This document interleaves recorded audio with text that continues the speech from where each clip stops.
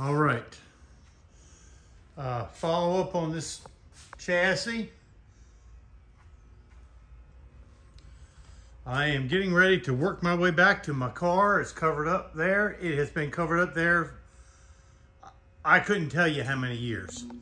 So I've got to store, throw away, whatever, to get this thing uncovered. And I don't remember how bad a shape it's in, but we'll find out together. Yeah. We've made some progress. You can see the wheel. Been a lot of years since I've seen that wheel. I've never seen that wheel. He says he's never seen that wheel. We're getting there. We're getting closer. Oh, it's one take, you know. Yeah, one take, and we got mouse turds everywhere. That's okay. We're gonna wash our hands. All right, here we go. This thing is. Right. Open.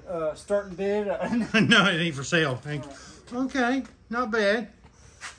All right, let me get around the other side of you. All right. Wow. Look at that. Oh yes.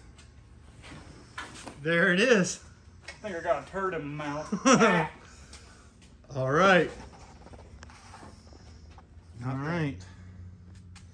I'm not kidding you, people. I don't know how long. Of course, before it made it into this garage that's insulated, it sat outside covered up under a tarp. But it's been in here for 20 years. But that's funny. My son goes, "You're a radio." That's the Pioneer that's in there now. If you can see it. Inside there, I think, is the original radio of this car. Let's see. Yes, it is. Yeah. Let's see what tapes in the tape deck. Because they didn't have CDs when I put this thing in here. No, it's a I can't read it. I ain't got my glasses on. Here you go. All right. Well, it's all on cover. I wiped the dust off of it, so I'll put the top back because it had a huge hole in it. And I've been putting sheathing, or whatever you call that, plywood particle board on the walls.